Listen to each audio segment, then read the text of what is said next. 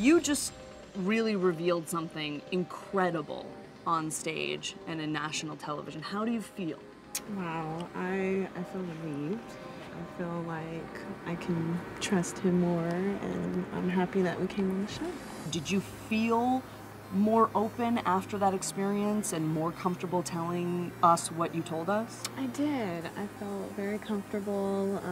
I'm more confident. What's the next step? How are you going to recreate what happened or the energy and openness from the sex box into your bedroom?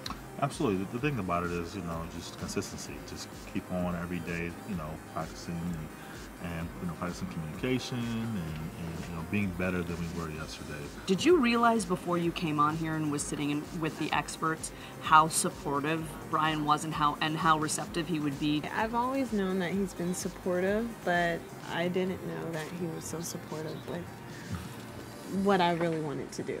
And I got to share my fantasy, and we came on the show, and I'm glad we did. You were inspiring to men, I feel, to let them know that if you do make a safe place for your girlfriend to share things, that they'll get more information that they want out of their partner. Absolutely. And again, that goes all into communication. Share. Don't be scared to share things with her. You're not just concerned about right now, but let's talk about longevity.